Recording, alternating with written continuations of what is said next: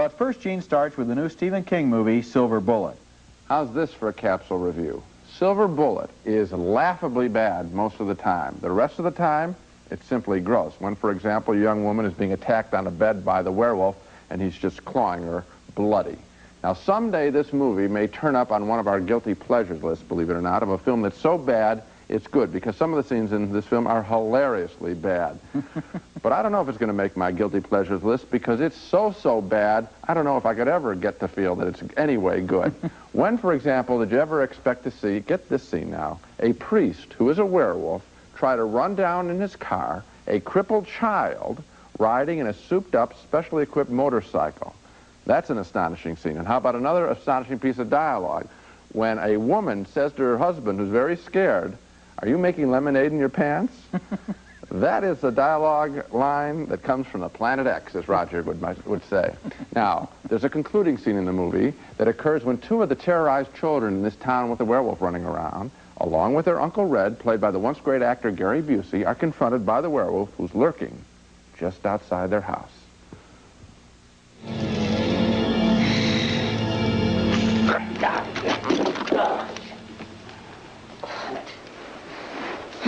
You're gonna burn yourself up sometime doing that, Uncle Red. Probably will. If that would have gone off, that would have been the end of our Silver Bullet. This is too much.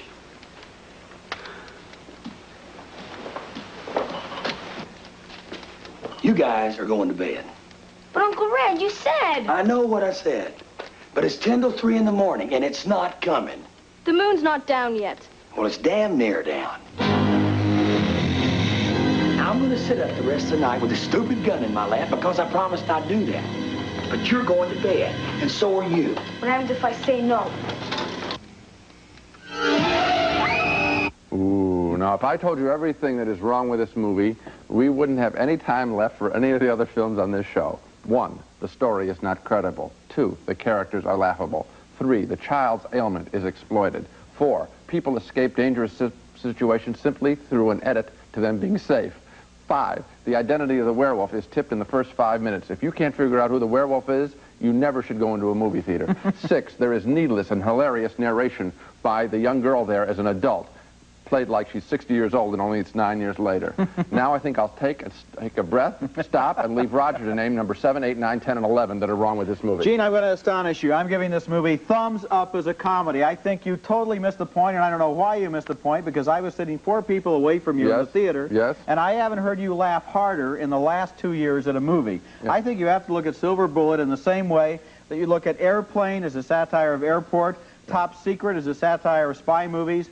This movie is such a hilarious parody of the entire Stephen King genre that in some demented way, it's a comic masterpiece. And Roger, if I could tell you, if I could believe that, you know, I felt it might be going I hope you do believe I'm telling you. I believe that you say that. Okay. But I'm telling you this, that if I could have that certified in some way, that the people made this with the intention to spoof all the time, then I would say, okay, you got some there. But here's what I don't think. I don't think you need. You don't need a certificate, because I don't think it's possible to make a movie this bad by accident.